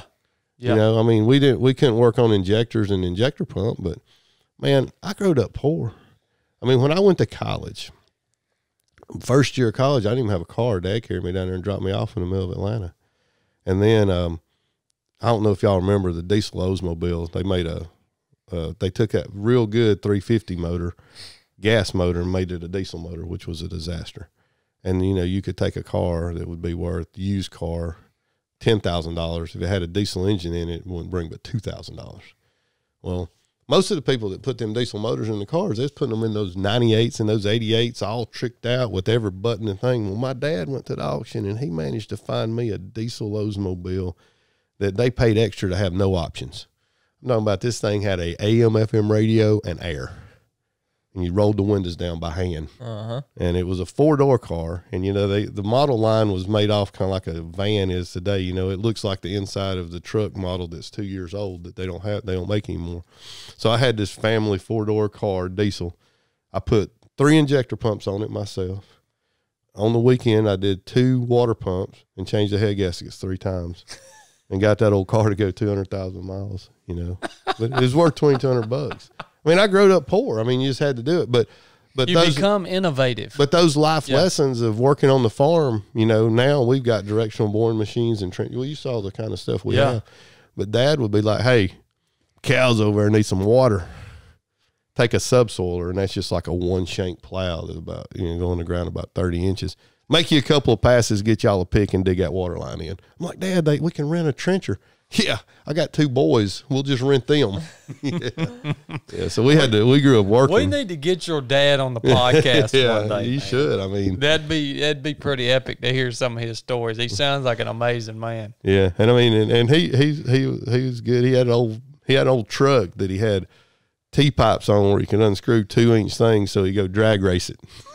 He had three carburetors on an old Ford truck, but it had to be his working truck, but he still drag raced it on the street. It's a different time, but still. Yeah. But no, we grew up. And so when we do those hurricanes, we're good at that because we know how to rotate the power. We can get the generators in. We know a little bit about plumbing, electrical, air conditioning. We can turn the 911 centers on. I can get the logistics. We bring the food, the supplies. Now we roll in with skid loaders and whatever we need to open the path. And we're in the hurricane. If you look at those videos, you'll see, I always say Motorola ain't happy unless we get wet. We are literally seeing where the storm hits and we deploy on the weak side of it, get in behind it. We usually get rained on, winds usually down to about 50 miles an hour, and then we're back in there. But we have to, if you get in there and you turn those 911 centers back on and you get the communications up and the 911 center's not running cards or manually, and they're like calling in, you might save 1 life. You might save 10 lives. Yeah. Hey, the water's up over here, this or this, and now you get the people. if there's no phones, the cell phones are down usually. Sometimes they stay up, but we're literally usually turning it on, into nothing, and that's what we do. And then we're having to deal with roads washed out. Yep. I mean, the whole thing, Yeah. So it's just like, it's exciting, it's fun, but there's just not a lot of people that have all those skill sets. And then I have this amazing crew of guys that work out and work with this equipment and know how to drive big trucks and know all that part of it. And so we can and most of our customers understand that if during hurricane season we pull off for 2 weeks and I take 10 or 15 highly trained technicians that are either super proficient in fiber optic and splicing and running equipment and driving trucks and electrical and techs with all these skill sets, and we pull them off and we can go in there, stay 8 or 10 days and get everything back on. Yeah. We did the same thing in Haiti, when the earthquake hit Haiti, Mm-hmm. and we were in there 31 hours after it was in. And obviously I can't carry any trucks and logistics that I do, but it was nice to get asked to go on that one because Motorola guy called me and said, well, Jay, I don't have any trucks. I'm not taking generators. We're not taking anything. So he says, yeah, but you do all of our logistics. And so I did medical and security for that team. We hired some folks that went in, but we Motorola being corporate, maybe they can't carry the right equipment that a contractor can. Yeah. And so we brought those resources and we went in and took care of that. And in 38 hours, we stood up a 12-channel trunking system over Port-au-Prince and had them back on the air. Yeah. They wanted your innovation. That's what they wanted. Yeah. Well, they wanted your ability to solve problems. Right. And that was nice to do it. And he called me and he said, I can pay you what we normally pay you. I can't pay you what it's worth. And I was like, doesn't matter. I said, the way I looked at it was if there was a dad in Puerto Rico or in Haiti or another country or wherever, and something happened to our families here, and somebody could come and it would make life easier and get back to normal that much quicker for that family, and God's given you the ability to do that, how can you say no? Yeah. So that's why I went. That's awesome, brother. Well, David, you've reached a very high pinnacle. What's next for you, man? What are you looking forward to? What are you looking? Is it now? Are you just at a place where you want to maintain, or how does that look for you? Because I could only imagine you don't want to get bored. You don't seem like the type of person that wants to get bored, and you got enough right now to keep you busy. But is there something that you're looking to? I like what I do, obviously, and then I mentioned that my 2 boys wanted to come back, and if they want to carry on, I'm going to be there to support them. Yeah. And do what I want to do. Maybe do what I do a little bit bigger. I've had some offers to purchase a company, which numbers that are fantastic of anything I would have ever dreamed that I would have achieved in my life, But the main thing is to, like I mentioned before, not to be cliche, but, my 2 boys love the Lord. So, I met that obligation that God gave you. And then it's to go out and support your community and tell other people about Christ. That's the next goal. And then to be responsible and a good steward of the gifts that God gave you. There's the story in the Bible where, God gave different level of gifts to different people and they managed them differently, and he rewarded them based on how they managed what he gave them. That's it. And as long as he keep giving me stuff, I'm going to try to keep managing it the way he would have me manage it. And if we can grow and specialize and, get better at what we do or, do a better job, in the world, usually there's 3 things. You can be faster to market, you can be better to market, or you can be the best value. And you can pick 2 of those, and you can never be all 3. And every now and then, because AT&T and Windstream suck so bad, we can be all 3. We can get there faster than they can get there. We can deliver a better product than they deliver, and we can deliver it at a cheaper price. Yep. That's unusual. It's just because they're so corporately monolithic and so big. But, most of the times you can't do that. But, as long as we can continue to do that, we're seeing the market change a little bit. Internet, the price of the internet goes to zero, and then the transport, it continues to go down based on bandwidth and transport. But at some point, we reach a level where, like, a human being can consume about 40 megs of data. I've seen different studies, but that's kind of what I think it is. If you look at one, like a 4K video stream, now you can't see any better than that, right? The 4K picture has got more information in it than we can assimilate. The sound, 20 to 20 hertz, I can't hear past probably 13K or 10K now, maybe not even 7. You can hear the bass down to 20 and feel it. And then if I shake you, and every stimulus, 40 megs. So once we get to 100 megs or a gig, 1,000 megs, to you can't assimilate that. And if the delivery methodology is even sloppy, you reach that. So when you get to that level and that speed, there's really nothing else. So now we're going to start talking about latency, and people will start talking about not how fast your internet is. When these devices came out, they talked about the dot pitch and the resolution of the screen. Today, we don't care about the screen. Yeah. Because we know the screen's better than we can see. The screen's better than anybody can see. Wow. So we don't talk about the screen no more. We don't talk about all the features, or now we just talk about the things that matter, the memory and the latency. And so the internet will get like that. We won't care about how fast it is. You'll just care about the latency. And so that's one thing our network does, is we're 5 milliseconds to Google in Atlanta, or to the network. Windstream and AT&T, because they have to route their circuits, and we handle it as one Ethernet segment and region it that way. It's faster. But AT&T does it, and they do routers because of the legacy of their system. So they're 40 to 50 milliseconds. So people start talking about latency. So we're already ahead of that game. Yeah. We've always had the speed, and we've always had the latency.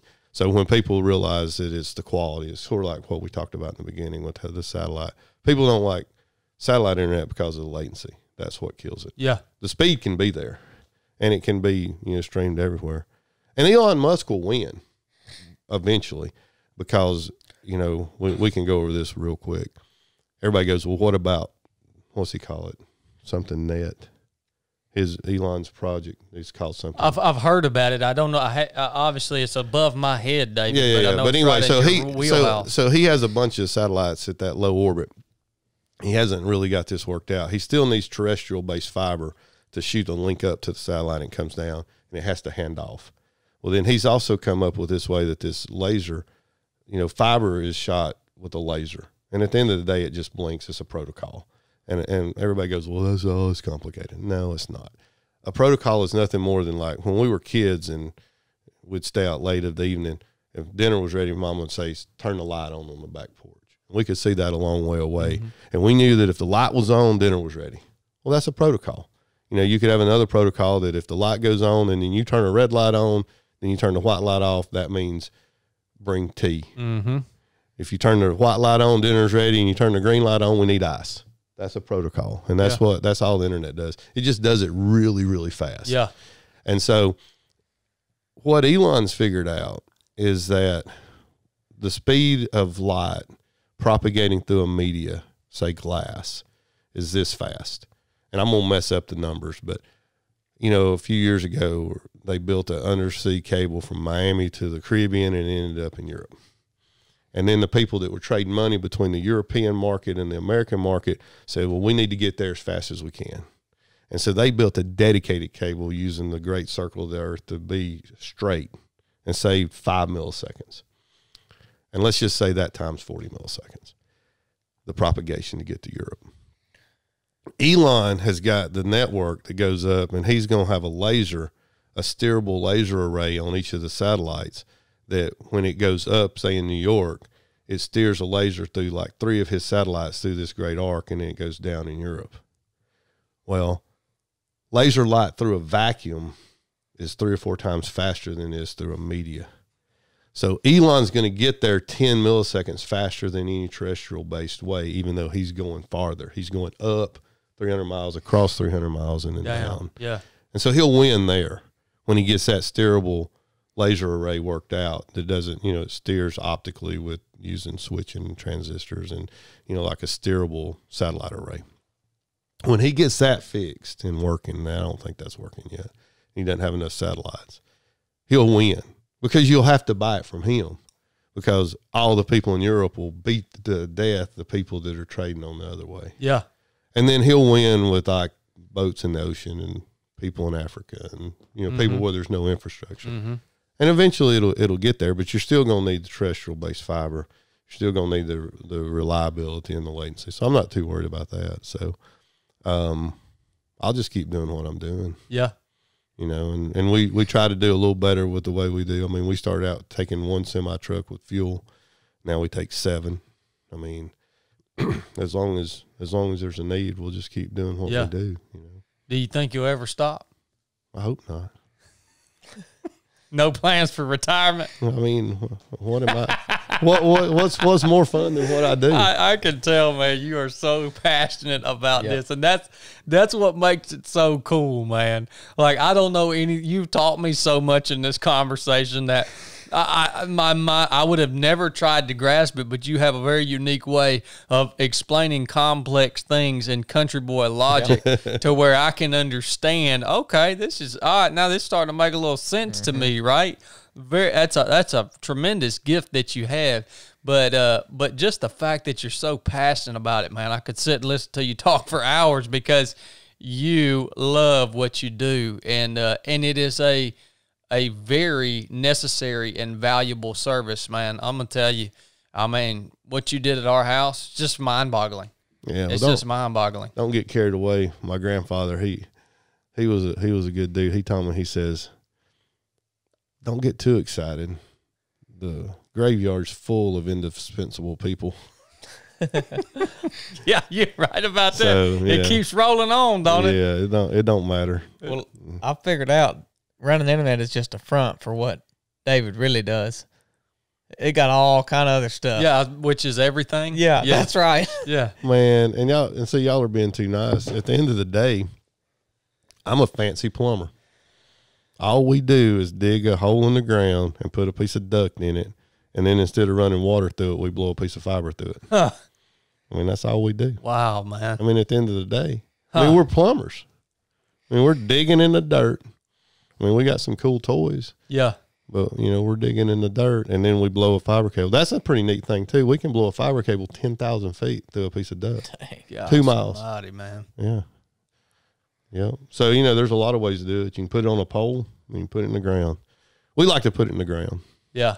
Yeah. But we'll put it on the pole. I mean, we're doing some out here. We got a joint build with North Georgia, so we're building some fiber with them and, you know, making our rings and making our paths redundant. I mean, we're redundant Atlanta to Chattanooga now. You know, we go from Chattanooga back down through Bremen, pick up I-20 corridor and go into Atlanta. And then we kind of exploit the I-75 corridor and come back up, go through Chatsworth and end up, you know, through Dalton, go back to Chattanooga and come back around. So we have a ring, you know, so if something happens on part of the ring, you survive. And then we've also built now, you know, more pieces and paths through to get to other customers. That's awesome, brother. Yeah. So we got YouTube. We got David on YouTube. What was Parker Fiber? Well, the Parker Systems. Parker Systems on YouTube. Is there anywhere else people can find you or follow you, man? Yeah, I'm not much on that whole, you know. You don't have your Instagram page up? Well, I got my kids did an Instagram for the company, and you know, there's a lot of big trucks, you know, but we don't. I'm not a social. I don't have a Facebook account. Yeah. I don't have an. You know, the company has. I guess the company has one, but I don't believe in that stuff. I don't. You know, I've got everything turned on. You know, I have to have a phone, but I've got everything I can turned off on it, and they're still tracking me around. I'm convinced, and so I don't like that part of it. I don't like that if I go on Facebook. I've never been. I don't like it. There doesn't need to be an algorithm that knows more about me than I know about myself. Yeah. So you know, it's funny that I'm yelling about YouTube and all that, and I actually hate the whole concept of it. You know, well, I hate the tracking. Yeah. Where they're watching what people are watching, and then they tie that to what they're doing on their Facebook, and they're building profiles of what people are doing. It's incredibly accurate because, you know, this thing will still come up and tell me how many minutes I've been, you know, texting or talking on the phone, or how many times the screen's on and I'm looking at it. And just think if what they know about folks. You know, I'm not much on it, so I don't have any Facebook. I don't have any Instagram. You know. Well, with the level of understanding that you have of technology, speaking of that, are there things that people can implement in order to be more secure or lessen the ability of big tech to track them? I mean, you can go in and there's probably, people don't realize there's probably 30 settings on the phone that default on, and they do it in such a way, and they say it wrong. So they say, enable tracking, like do not enable tracking on me. And the answer you think would be yes, but that means enable it. You know, so you have to really read and pay attention, and everything defaults to them tracking you. You know, I don't need it every time I pull up at the mall. They tell me there's a sale on cookies at Chick-fil-A. Yeah. You know, because I'm fat enough. But, you know, but I also don't need it to, you know, because I went to 3 websites about Donald Trump, MasterCard sending my information to the government, you know, doing that. Or you know, my phone doesn't need to know that it's time for me to go home. You know, I mean, you know, it's just, and the Facebook tracking and your likes and the things you do, you know, if, you know, we're worried about going into an event or something and, you know, like when some of the, you know, the rioting and all that stuff happened around our data centers, and I go and research what Antifa's doing so that I know that they've got somebody that they're going to insert, you know, to try to get the local people that are probably protesting for something positive, and then they send the Antifa guys in there to get that bunch stirred up. And I looked that up. I don't need them sending me that like I'm an Antifa, you know. That's right. Supporter. But you know that happens. So you know I keep all that stuff turned off. I mean, I'm old fashioned. I got 800 number 808 Parker. If you need me, call 808 Parker. And and if you can get Kathy to call you back. So I have this thing. I give Kathy $50 a week, and she gets to keep it. But if she gets salesman calls through, I take $10 back for everyone that gets through. No kidding, man. Yeah. So because people just like, oh, me and Dave went to school together, blah blah blah, and she'll be like, you know, and. I was about to say what my code is, but I guess if y'all really have 10,000 people and we're going to be so successful, this thing goes completely viral. I wouldn't want to give my code away. Yeah. Don't give your code away, man. No. You know what I'm saying, but it's all good, you know. But no, I'm not a big. So the only reason I mentioned the YouTube was if you wanted to see what we did on. Yeah, 100%. There's a video you can kind of see how we're moving in the trucks and all that. Yeah, I'm going to go check that out as a matter of fact. And, well, brother, it's been an honor to get to sit down here and talk to you. I've been looking forward to this conversation for quite a while. Like I say, I'll say it again, you taught me a lot in this conversation, and your passion for what you've been called to do really shines through. I want to thank you personally for being such a wonderful steward of what God has given you. And I want to thank you for having that boldness and courage to share your faith. Gosh, no, we need more men, intelligent men, to share that aspect of themselves, because, you know, you can be intelligent and be a Christian. Actually, we've even heard Justin Fulcher said one time, as technology and as our understanding of the universe increases, it actually points us to God and a creator, right? And you know, I love hearing highly intelligent people talk about their faith in God, because it really means a lot to me. I appreciate it, David. When are them highly intelligent people showing up? Yeah, come on, man, come on. Well, I appreciate you guys having me, and thank you for what you do. And you know, and like you said, though, I wish more people would say their faith and not be afraid of, you know. I can't be canceled because I'm not on any social media. That's right. So, you know, and who cares if you're canceled? I mean, be for God if you're for God. Be for our country if you're for our country. You know, be for the military. Be for the police. I mean, I think 95% of the country is for the police. I think these crazy people that have the microphone is what's creating the problem. Yeah. And everybody's going to be scared of 5% of the people that have the microphone. Because I promise you, if it gets bad, a SEAL is going to make it. Country boy like you is going to make it. Yeah. You know, who was it? Hank Williams Jr., Country Boy Can't Survive.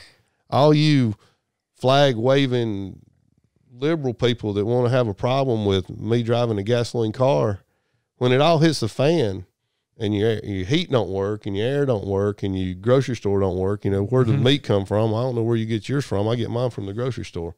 You know, them people get in line behind us when it gets ugly. Yeah, we got a couple million pounds on the hoof right out here, right? yeah. I mean, I'll go hunt cow. That's it, brother.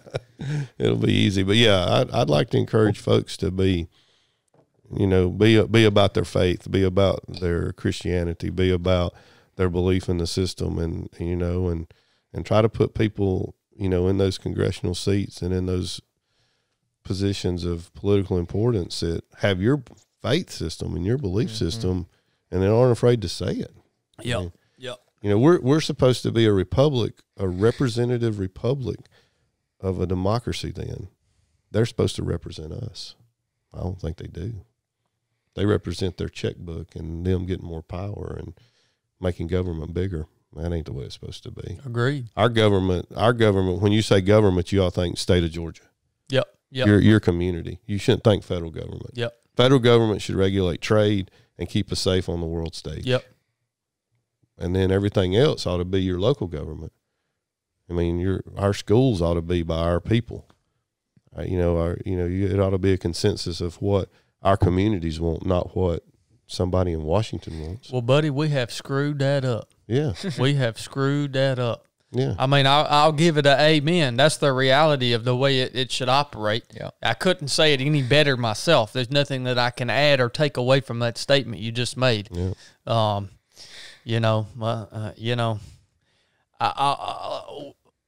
I'm afraid we're seeing the collapse of an empire, and it will fix itself. Yeah. It will fix itself. Capitalism has a way of doing that. Oh, yeah, 100%, brother. David, if you've got anything to do today, you better stop talking about that, or old Chad liable to run loose right here. Look, Oh, yeah. that's my handler right there. I feel like I should thank David for cutting our power back on for some reason, because now that I've talked to him for a while, I think he might have had something to do with it. Oh, he made a phone call. I texted him. I said, "Hey, man, our power's out. We'll give it till 12." And he said, "I tell you what, I got one more meeting. I'll plan on being there at 1:30. If it's not on at 1, then we'll cancel it." Yeah. And then the power comes on about 15 minutes later, and the podcast is happening. So I don't know. Maybe he made a he made a high up call for us. So appreciate that, David. Well, I honestly didn't make a high up call. I might just have some information that you didn't know about, because when you build fiber optic cables on existing power poles, there's a project called Make Ready, where you have to get, like, if the pole's not tall enough because other people's added communications or something, you got to do some Make Ready. Well, I don't know if y'all have noticed out on 27, they're doing Make Ready. And I might have known why your power was off. So I might have had a little inside information. I might have been the reason it was off. That's so cool. Yeah, it's just by coincidence. And I knew that if you just buy you a minute that it'd be back. And they were changing out a pole, so I knew that's why they had you off for just a minute. But yeah, that's all good. But yeah, the other night, the local EMC, that's another great thing about America. One of the greatest things, I'll say this and then we'll get off of it. The REA, the Rural Electrification Administration, is probably the most successful program that the federal government ever put in place. So it was put in place so that when the cities had light bulbs or a light, and you could do something, run a washing machine, start an industry, do whatever, the federal government said, hey, we need to get power out to these small farms. That's the lifeblood of America, the small business, the small family farm. That's why our country is so successful, is because these people went out and started their own farm, their own family, had a bunch of kids, and they did it, and they became their own industry. Yep. And they needed power to do that. They needed washing machines and gins and mills, and then that got them into welders. And the Industrial Revolution started by the electrification of the small farm, and the REA did that by taking money and putting out there. The internet needs to be the same way for these communities, because it's just as important, and it allows you guys running internet from whoever into your business in the middle of y'all. I mean, y'all a little closer than the middle of nowhere than I live and you live, but this house here is still way out. But I mean, you guys have, you know, sitting in this room, more technology that landed 3 shuttles and, you know, 2 things on the moon, and y'all have great audio gear, video gear. You can do whatever. And the quality of the audio and the video production that you can do with this consumer, you know, pro consumer gear rivals what is happening at a studio in a major market 5 years ago. Yeah. Better than 10 years ago. Yeah. And you guys can do that yourselves, but you can only do it because the internet's here. Right. 100%. Right. Yeah. You'd have to be somewhere else. Yeah. I mean, I can never, it would be impossible to do it without the internet. So the government, one of the good things, I'm never for government programs, but the REA model could be used with these EMCs and these other folks to extrapolate that same model to get the internet to these guys, because then you're going to push the opportunity for small businesses, whether it be as obvious as a podcast and a video thing to somebody, you know, figuring out the code to do this better, or to take an Arduino and make this or to make that and create those businesses and serve that need. That internet is going to be as valuable as that power. 100%. And we should treat it that way, and we're not. We're talking about infrastructure being home care, and we're talking about infrastructure being critical race theory and nonsense. I mean, we need to get the folks what they need. Yeah. And they want that. I mean, the polling is all turned back around on them, and they're flipping around. But yeah, we need the REA, the rural electrification. That model just needs to be applied. That was one thing. That's one federal program that worked.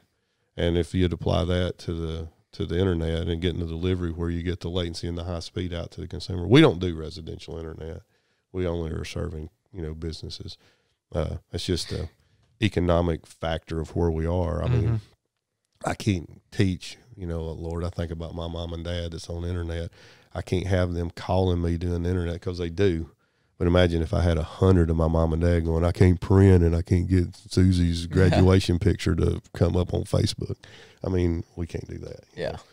We have enough trouble when we got the professional folks that are supposed to be running like a whole bank or something, and they can't figure it out. Yeah. I can't be teaching my mom and dad how to print. Yeah. I get it. Yeah.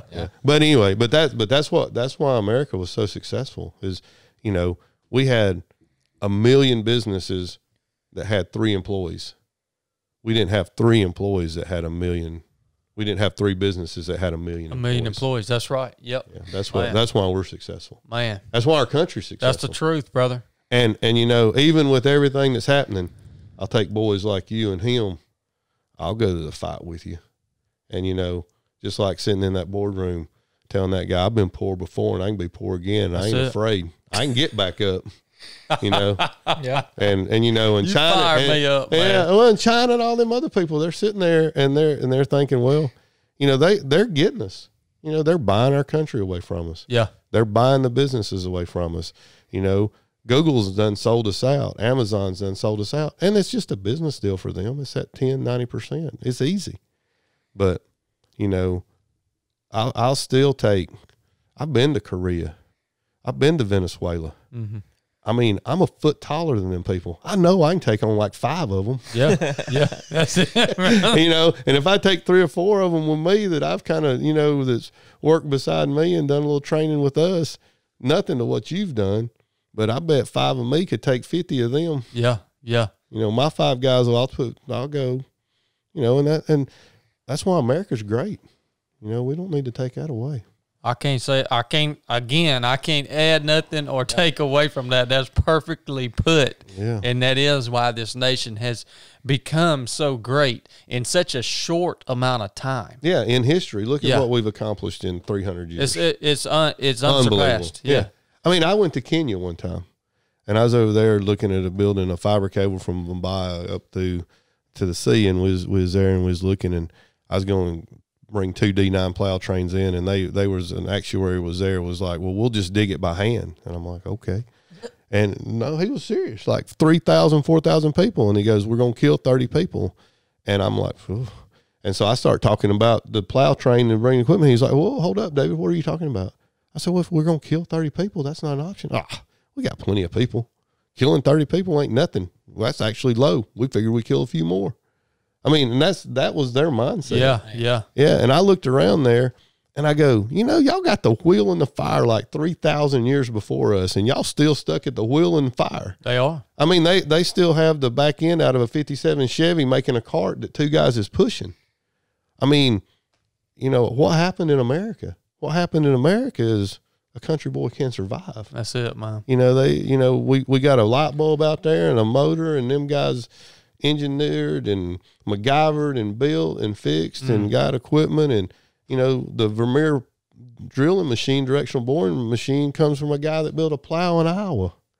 I mean, that's why America's That's great. it, brother. The folks they've had the wheel in the fire for 3,000 years. They still at the wheel in the fire. Yep. I mean, we got a daggum F-15 that can fly 3 times the speed of sound and hit a thing the size of this house while zipping by at 2,000 miles an hour, and they can't get their bus to quit smoking when it pulls up to the curb. Yep. That's a dang truth. Yep. I've been all over that continent, man, and I hear what you're saying. They weren't concerned about killing 30 people, digging a ditch, and could care less. There's no value on human life over there. No. None at all. Depends on which human life. Well, yeah, you're right about that. And it's I have to believe too. Our nation was founded on biblical principles, and you just can't dispute it. You just can't dispute it. It was an excellent model, and it worked right. That's right. That's right. You got anything, Blake? No, just thanks for coming on and being willing to share everything that you have, and I just appreciate it. Yeah, I'm gonna go listen to a podcast now. I didn't know about you guys. There you go. Rolled in here, and you better be ready, David. You better be ready. We bring some heat on this joker, son. All right, guys. This is the 3 of 7 podcast. Enough said.